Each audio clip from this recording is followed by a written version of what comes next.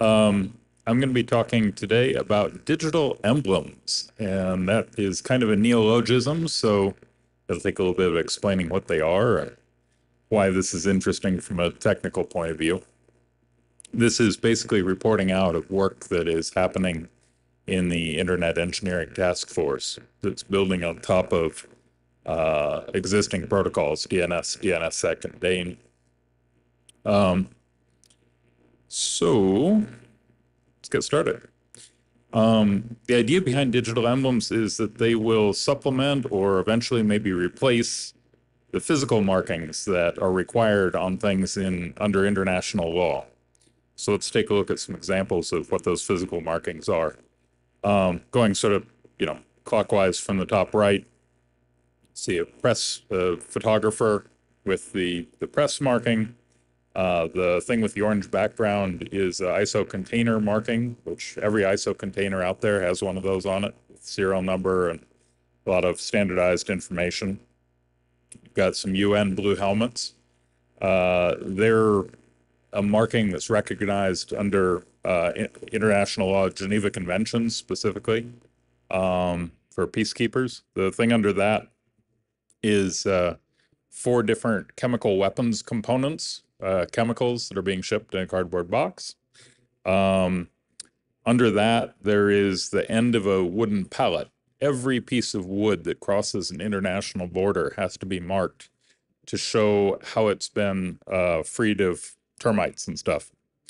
Next to that, there's the blue and white shield of UNESCO for a World Heritage site or World Heritage artwork. Next to that, every piece of radioactive material, every piece of radioactive fuel or waste that crosses an international border has to be marked. And then the orange bag there is a diplomatic pouch. The Vienna Convention of 1961 on diplomatic relations says all about how diplomatic pouches have to be handled. They can't be delayed or inspected. So let's take a look at one of those in a little more detail. This is the phytosanitary marking, the one that goes onto wood crates and pallets. So this is administered by the Food and Agriculture Organization. That is an intergovernmental organization that is responsible for the International Plant Protection Convention. That is the body of law that requires this marking. And then specifically, there's a particular law, the International Standard for Phytosanitary Measures, number 15, requires this marking. So within that marking, you've got a country code, region code, the treatment service provider license number, the person who did the treatment of the crate or whatever, how the treatment was done, and then you've got some sort of serialization. So a thing to notice about this is a hot metal brand shoved into a piece of wood with variable data on it, right? Hot metal brand, variable data. We're engineers, we know how to deal with variable data. The hot metal brand part seems like it doesn't scale so well, though. So what are problems with physical markings? It's really hard to tell whether a physical marking is being misused. Did the person who put the physical marking on something, were they authorized to do that? Does it still apply? Was it marked and got scraped off, right? There are lots and lots of issues with physical markings. But beyond that, typically they're meant to be human readable, but they're not optimized for machine readability. And then you can't actually apply them to something that's not physical. So digital data, you can't apply a physical mark to digital data and expect it to be readable. You can apply it to the thing that holds the data, but not to the data itself. And if, for instance, an attacker is coming in over the network, they can't see the physical thing that they're attacking, so they can't see whether some mark's been stenciled on it. And electronic services, right? Not just data at rest or data in flight, but like an email server. How would you mark that an email server was protected or licensed or whatever, right? So beyond that, when we start to get into cryptographic authentication, we get this whole suite of additional capabilities around revocation and things timing out and signature roles and all these kinds of things that we kind of take for granted in cryptography, which people who do physical markings, they got a stencil and a rattle can, and they don't have any of those tools. So how do we move forward? What can we mark with a digital emblem?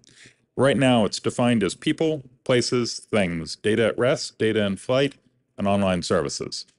And throughout the rest of this talk and in the standards documents and so forth, we just refer to all of that collectively as assets, because we're not trying to differentiate them in any way, right? We want a standard that works with all of them. There are a couple of non-goals, things that come up in conversation a lot with people who are first looking at this problem space. So people look at the protective emblems, particularly like that UNESCO emblem that gets put on, for instance, a church in Ukraine, right? And then the Russians come along and blow up the church. And people say, well, that emblem didn't protect the church. Just like if we put a digital emblem on a website and somebody DDoSes the website, okay, it didn't protect the website. But neither would a physical marking, right? The physical marking or the digital marking, what it's doing is it's making the job of a lawyer in The Hague easier, right? If they want to prosecute somebody for a war crime, showing that the person was duly informed that what they were doing was, or about to do, was a war crime before they did it, and did it knowingly and maliciously, right? That makes their job as a lawyer easier. And then, all the sort of just compliance markings, this is about ease of use, right? It's about making the job of a customs inspector easier. It's not going to do any magic. It's not going to do anything really differently than the physical marking. It's just easier. And then the other thing is a lot of people think, well, if you do this digital emblem and you embody it in a QR code, somebody could just copy that QR code from one crate to another crate and, oh, we've hacked the system, right? But that's not how it works. This is like saying, if I copy the URL of a website onto another thing, that I've hacked the website. No, the website is still out there in the internet. The digital emblem is still out there in the internet. What's marked on the crate or the building or somebody's ID card is essentially just like a URL, right? It's a label that the validator is going to go and check. So the trick is not physically attaching it to the thing. The trick is associating it with the thing, so when somebody looks at it, they'll understand that, yes, this is the right thing. So let's take a look at that a little bit more closely. We've got an issuer, somebody who is creating digital emblems, and they create a bundle of records that are the digital emblem, and then they sign it. That gets attached to an asset through a description. The description says, this digital emblem applies to this person. This digital emblem applies to this crate. This digital emblem applies to this building or this vehicle. And that description is going to be a serial number or a height or mass or location or time and place. So a validator, somebody who wants to figure out whether this thing is legit, is going to evaluate first the signature to make sure that the issuer is a legitimate issuer, right? Is who they're expecting. And they're going to check the description to make sure that the asset is the thing described by the emblem. So who are validators? A lot of people really focus on the military uses. So you can have a loitering munition that's sitting around up there and it's nighttime and you've got a convoy and, one truck has the medical supplies. And so that one is the one that's protected under the Geneva Conventions. The other ones have ammunition. They are not protected. The loitering munition has to make a decision between these. if it can make a decision based on something machine readable and cryptographically authenticatable, it's going to make a much better decision than if it's up there in the dark trying to figure out whether there's a marking on the side of a truck that it's looking at the top of, right? But by and large, this is going to get used by customs agents, right? 99 times out of 100, it's going to be somebody scanning a cargo container or, a crate or whatever. So what problem is this mostly solving? Proliferation of proprietary scanners. So what's happening right now is these markings already exist, and a lot more besides that.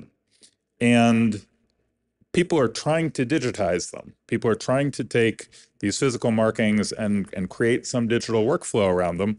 And so, they come up with something, and maybe it's kind of a hack, and it involves a scanner that a validator can use to point at the box or whatever, and press the button and look at the screen on the back, and it says, yes, this is okay, or no, this is counterfeit goods, or no, this has been tampered with, or whatever.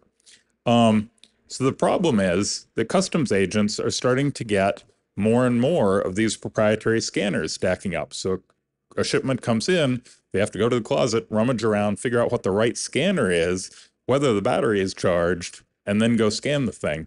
And this is just the tip of the iceberg, right? This is just the first few organizations that have started to do this.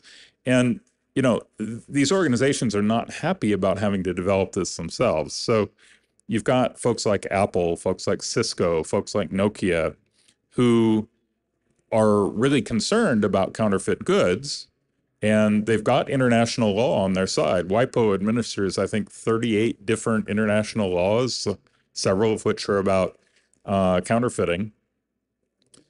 So, they can work with customs agents to identify legitimate versus counterfeit goods, but their systems, like each of those companies I just mentioned, each one has a completely different system for doing it, different physical scanner, different software, different everything. So this is the main thing we're trying to solve, right? We're trying to get an open standard that can be implemented in open source software on open hardware cheaply. Everybody can just make do with a single scanner that will scan all of these different kinds of things. So what's a digital emblem look like? We've got in the top left there, the issuer, bottom left, the asset, the validator over on the right. The digital emblem is the set of records there that are in that green box. And that's the binding. First issuer to emblem, and then emblem to asset. So, and this is just some examples, right? There are actually a whole lot more different, very specific bindings that are available. So we've got a visual representation of the emblem, right? If it's a diplomatic pouch from Côte d'Ivoire, the Côte d'Ivoire national seal is going to be the visual representation. We've got an identification of law. Again, if it's a diplomatic pouch, it's going to be the Vienna Convention of Diplomatic Relations, 1961.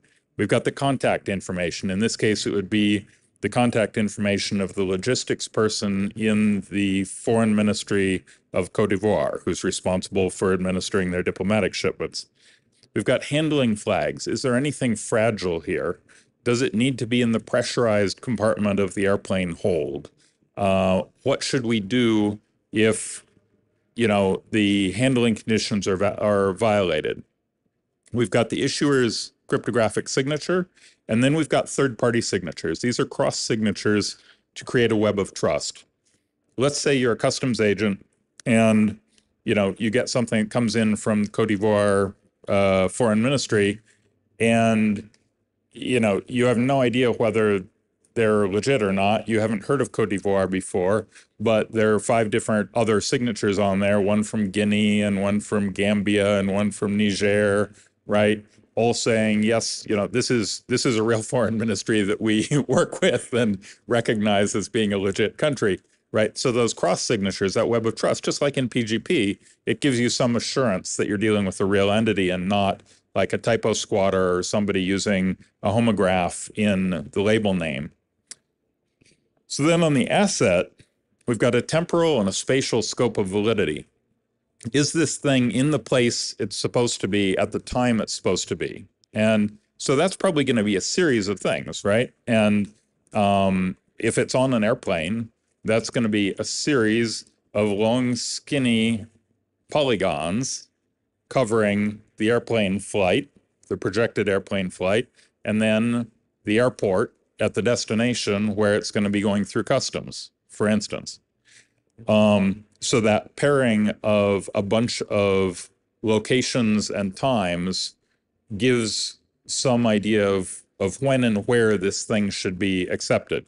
So to give a different example, let's say that we have a diplomatic envoy whose mission is in Germany in 2025, and yet they show up in Hungary in December of 2024 and they present their credential. The immigration guy in Hungary can evaluate this and say, okay, that's nice, but you're just a regular guy here, right? Your diplomatic credential is valid next month in a different country, not right here, right now. Right here, right now, you're just coming in on your regular passport. So then we've got a bunch of stuff, SI base units of size and weight. How big is this thing? How heavy is this thing? And then the World Customs Organization is, the International Organization of Customs Agencies. They've got all this stuff standardized and have for a long time for, paperwork. Crate number 3 of a shipment of 5, right? Stuff like that. How many barrels is it? Standardized packaging and so forth is all really well standardized already, right? So we don't need to reinvent any of that. Names, serial numbers, distinguishing marks, and then external references. What about a link to a photograph of the thing? So you can look at a picture of it and say, does that look like the thing in front of me, right? Does this look like the person in front of me? Pretty straightforward.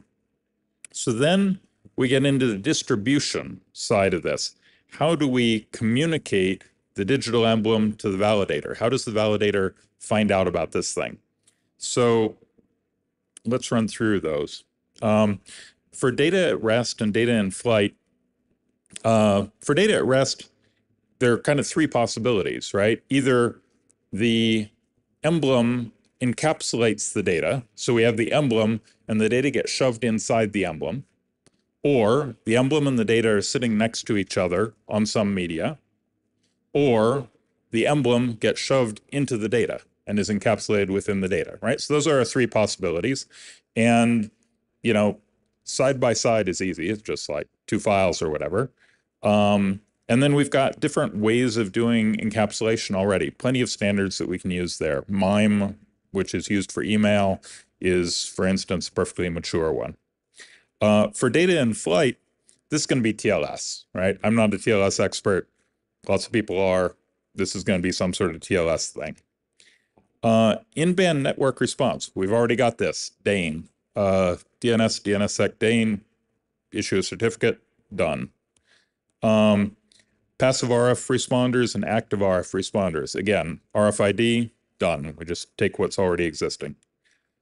Active RFID beacon. So this is something where you would query it and it would respond, or beacon.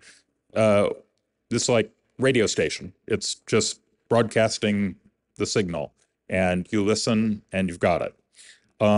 So that could be just on some specific frequency that the validator and the issuer both know is supposed to be used for this, or it could be spread spectrum or whatever. Who knows, right?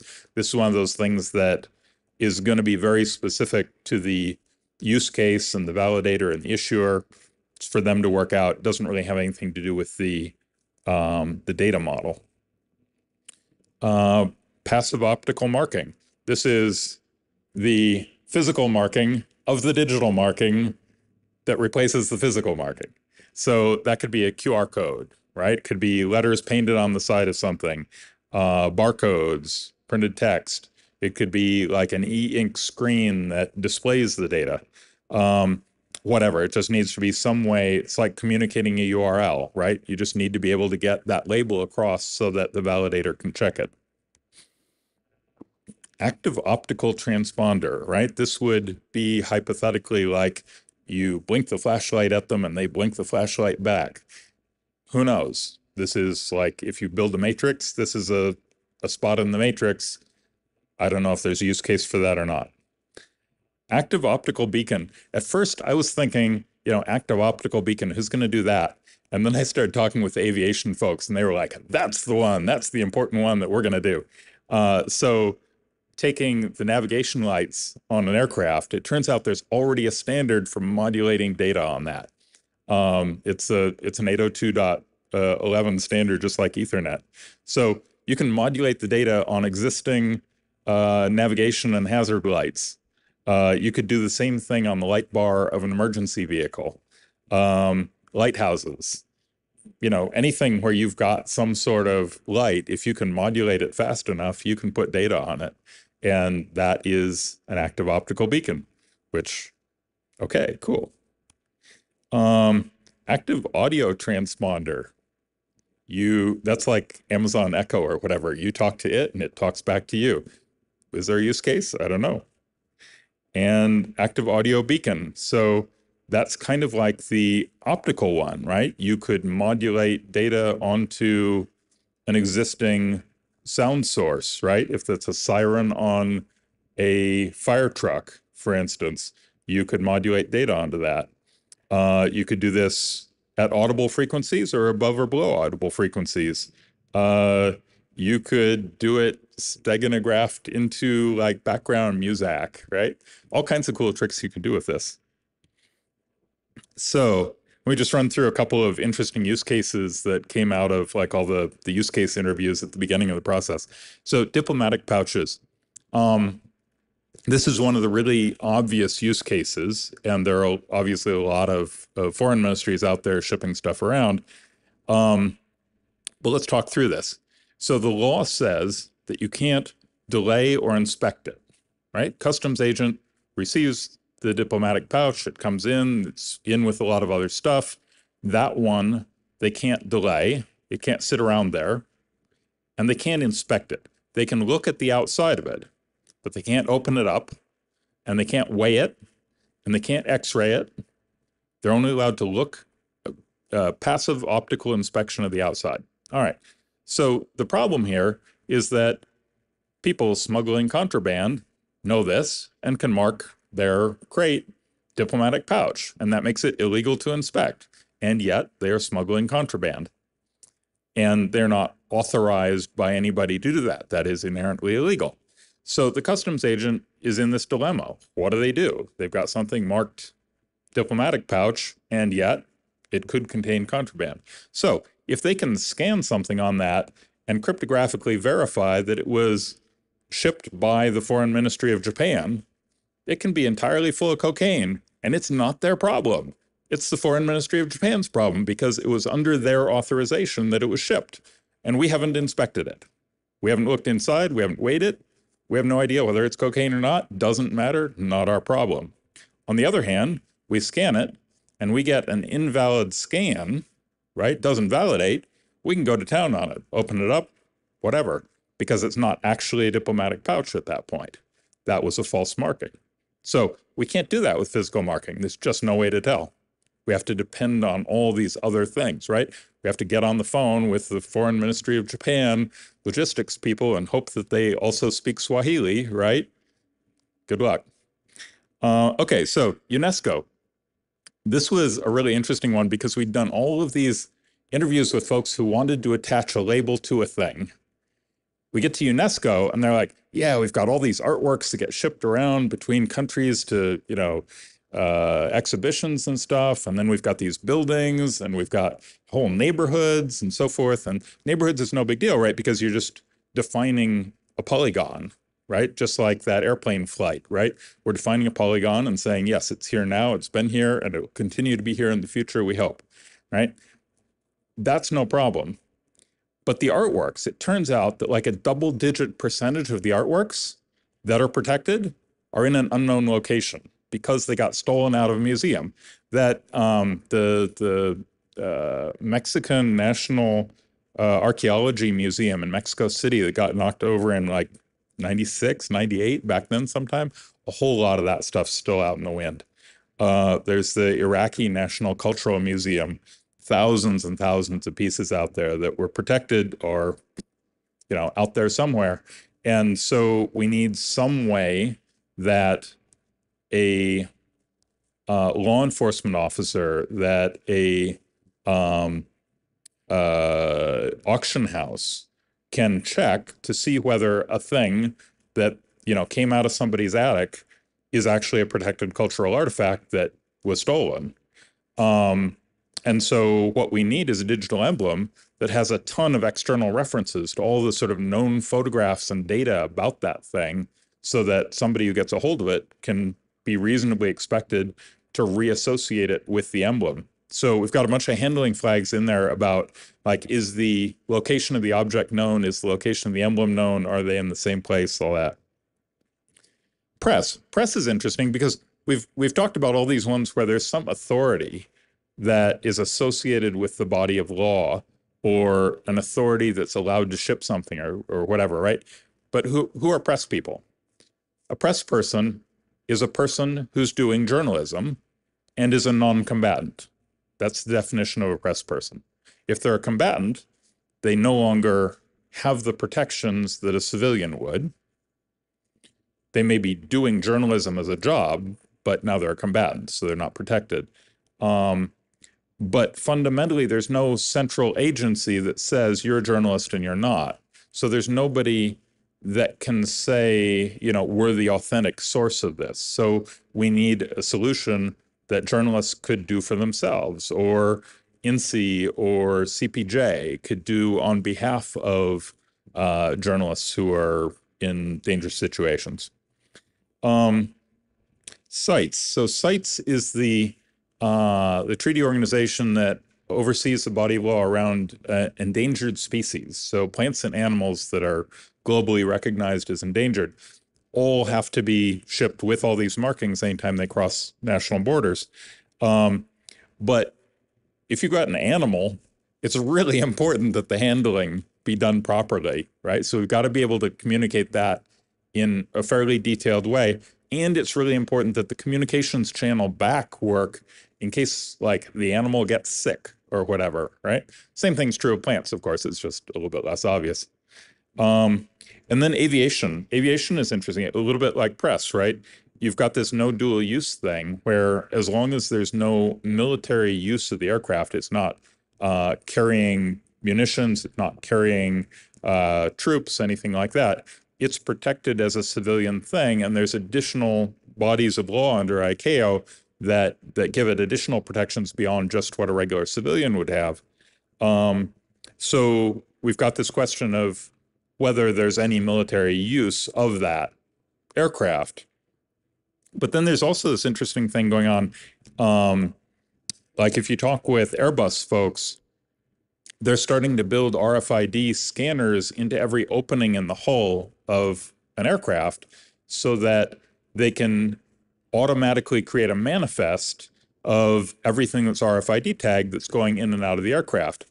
Now, their idea of why this is important largely has to do with spare parts, right? So they've got these expert systems and reporting and so forth on the aircraft about failures.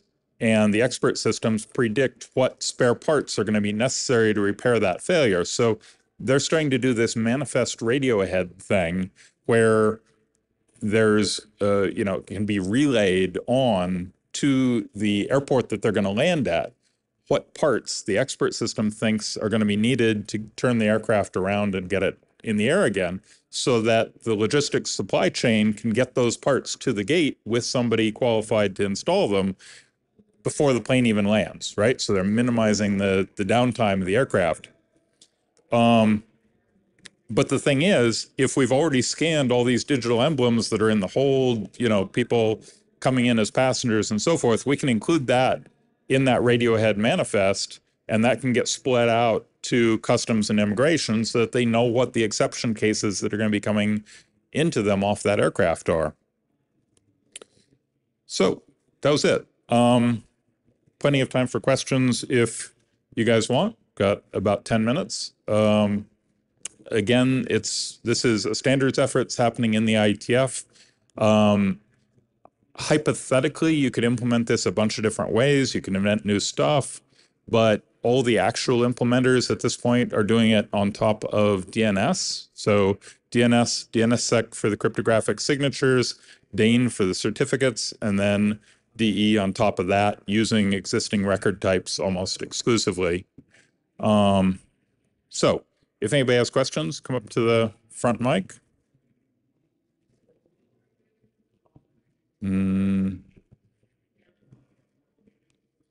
Yeah.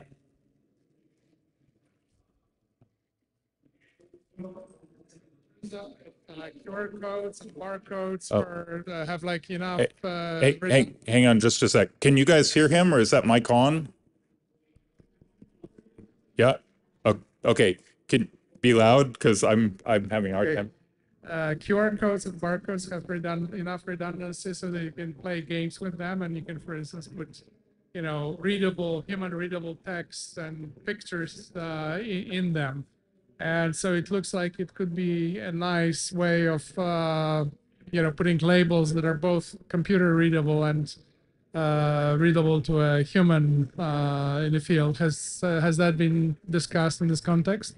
So there are essentially two ways that the digital emblem can get delivered. The main way is sort of like a website would be. You're sort of reading the URL, the label. In this case, it's going to be a DNS label. And then you go do a lookup and you get the data and you evaluate the data. So you know where to get that data based on the label, and you know what format to expect that data in. So that per se is not really going to be the issue, right? If you enter the right label, like if you have to retype it, you better not mistype, sure. But the odds are if you mistype, you're not going to get any sort of result, right? You're not going to, you get an error, right?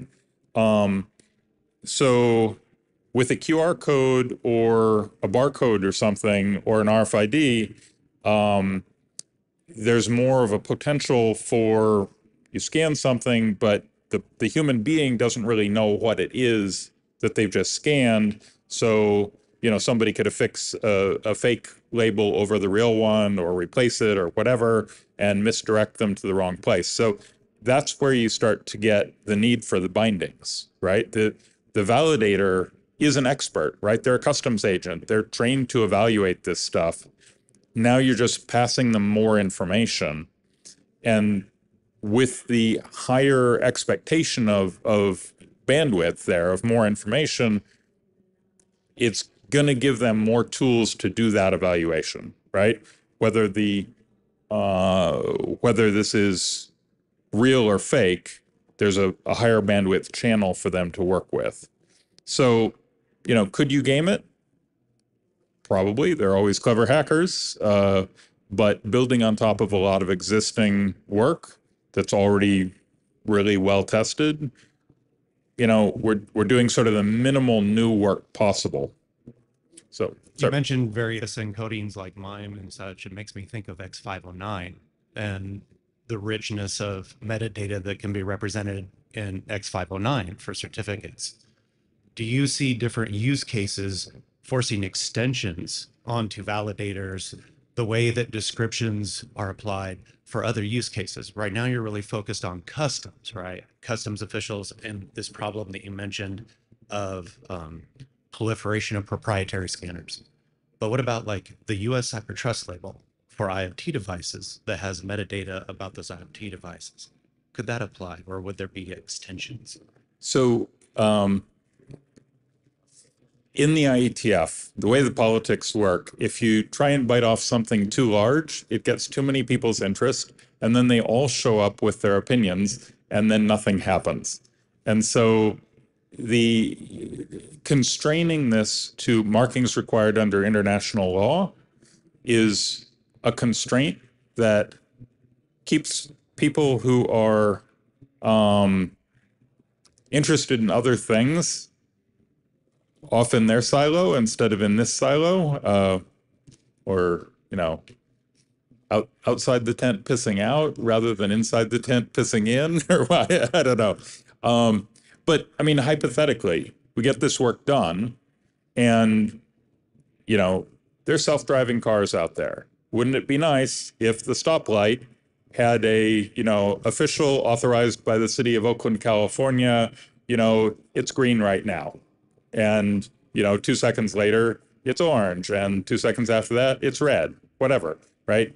There are a zillion uses you can put something to once you have the tool, right? Once you've standardized the tool, you've got all the libraries, you've got all the open, code. There's a lot you can do. So then on the cryptographic side, X509 and different kinds of encryption and signing.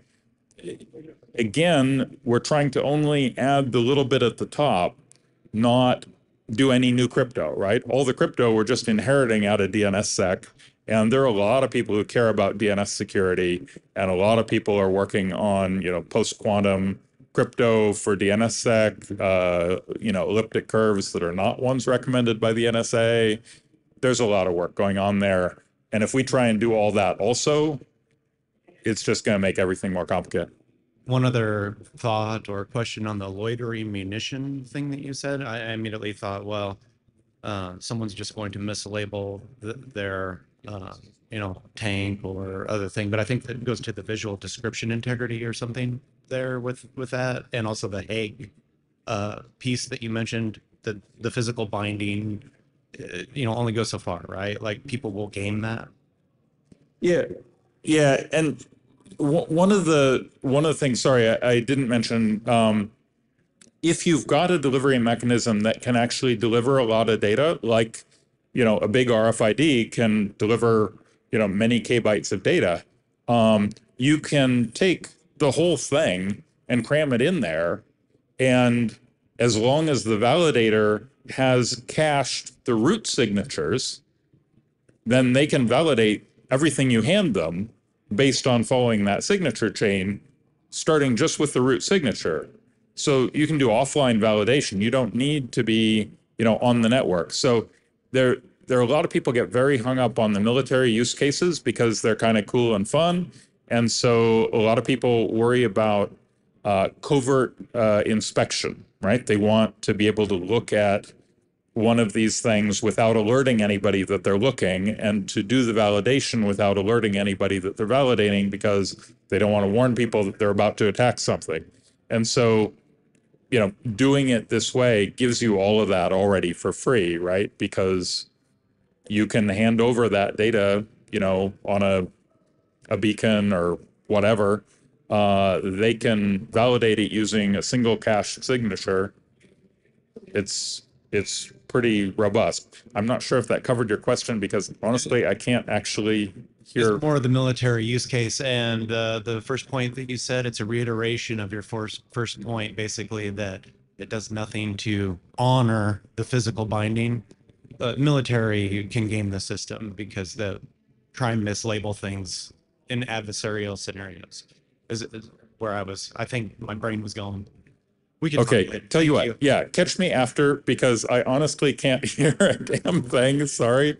And we're within a couple minutes of out of time right now. If there's one last question and somebody can say it really loudly, we can do it. Otherwise, let's call it done a little bit early. All right. Well, thank you all very, very much. I guess you can see up there the URLs for the IETF documents. Take care.